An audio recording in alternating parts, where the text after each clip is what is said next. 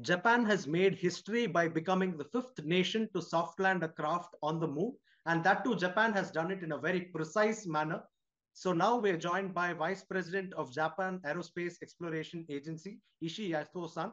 Ishii-san, please tell us, how is Japan feeling at this moment? Congratulations to you and Team JAXA. How is the mood in Japan now? Well, thank you very much for your message, and we are very happy to have the successful landing of SWIM at the first in history in Japan, and we became fifth country in the world. And this moment was watched by more than 240,000 people through the YouTube. And there was kind of excitement in the news and the media. And we had many congratulations from many people, including the Prime Minister Kishida. So we're very happy to that. So Ishii-san, thank you for that. So kindly tell us, generally a moon landing so far has always been within several kilometers radius with a very wide area target. But Japan has done something very, very unique and historic to target a landing within a crater that is barely 100 meters in size, a fraction of the usual landing size. What are the benefits of this approach? Yeah. Well, so far we did not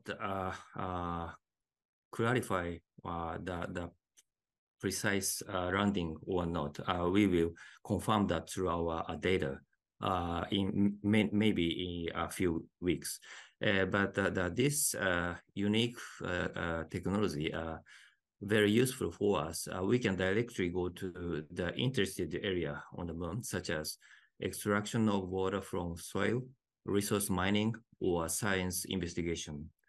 This means we do not need the long-distance transportation system on the moon. We believe this is quite important technology for the future lunar activity. Thank you, Ishii-san. So to talk about the way you executed this mission, you actually launched earlier in 2023. And then towards the start of 2024, here we are at the lunar landing. It's almost 5 months from launch to landing. So why did you take this long approach when you can reach the moon in about 1 week? Well, actually, SLIM was designed to go to the moon using small rocket initially. But for this reason, I mean, using a small rocket, we decided to choose a trajectory maneuver using swing by of Sun and Earth gravity that would take us to the moon with very less fuel. And in fact, due to the availability of launch vehicles, SLIM was changed to be launched together with Crism on H2A last year. So, but the trajectory maneuver of the SLIM was not changed. That is the reason why SLIM needed 5 months from launch to the landing. We designed the slow trajectory, but we don't need much fuel. That is the reason.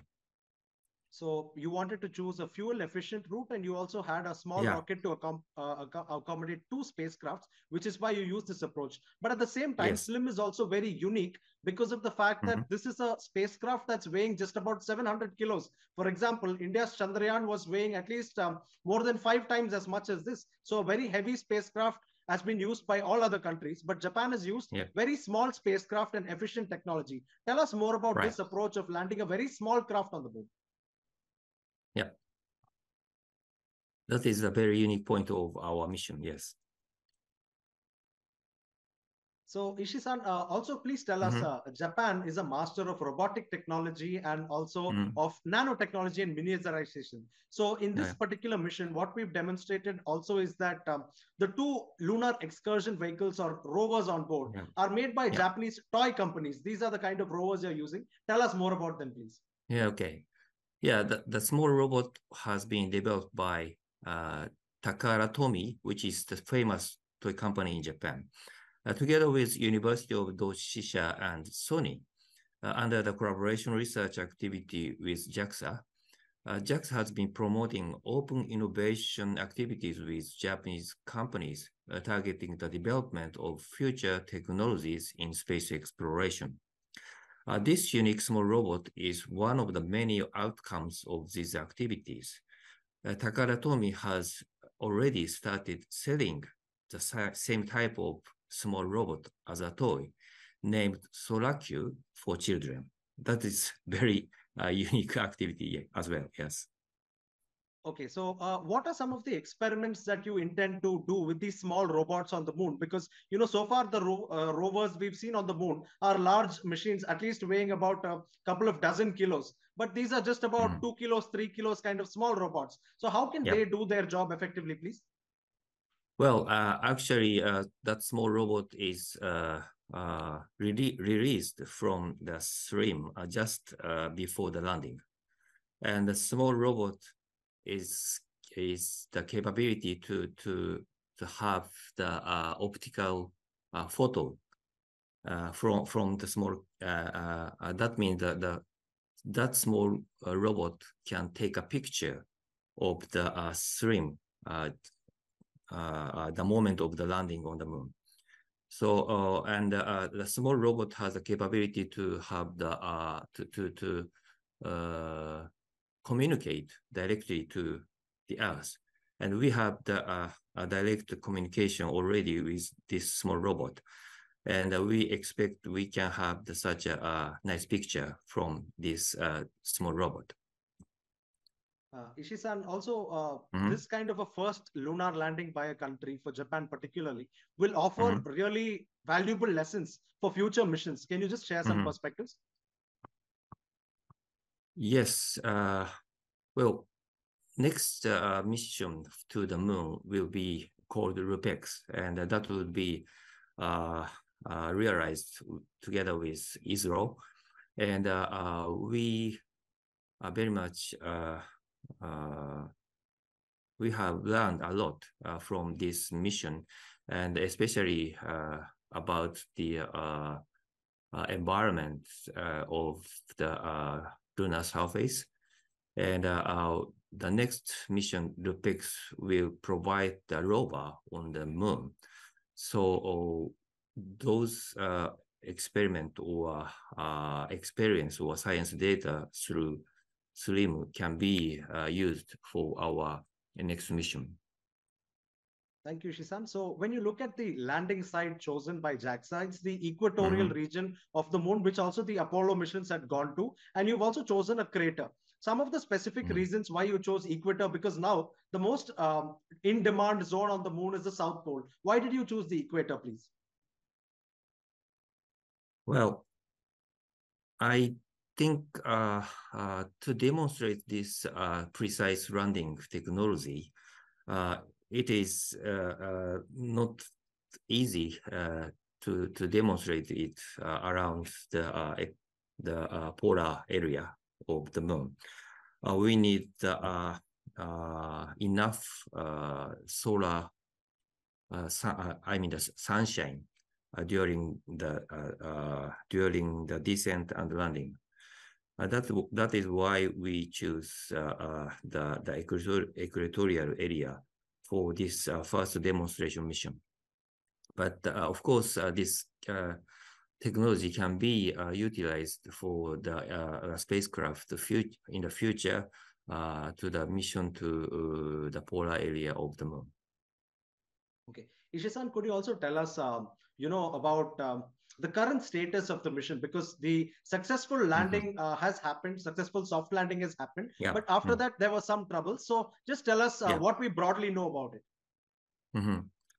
Well, actually, the latest information was not updated from last night. I mean, just after the landing.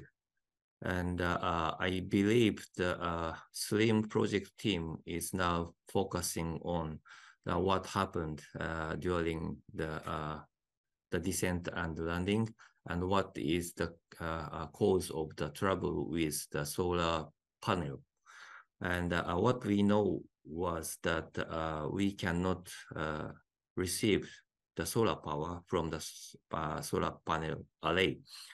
But we cannot know yet what is the reason why we cannot receive the power from the solar array. That is the latest situation. I think soon we can provide much more information about our situation on the stream to everybody. Okay. So Ishii-san, also tell us, about the future missions that Japan is planning with ISRO. So the configuration is such that a Japanese rocket will be used, Indian lander will be used. Can you tell us more? Okay. So LUPEX is, as I said, LUPEX will be the following mission to stream to the moon, and LUPEX will be launched by H3, that is a Japanese rocket, and the transportation from H3 to the moon, I mean the landing system to the moon, will be provided by ISRO.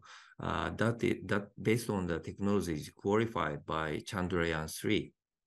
The LUPEX has the rover, which will be developed by JAXA and ISRO. And the LUPEX mission is a survey of water distribution near the surface of the moon. This is a basic concept.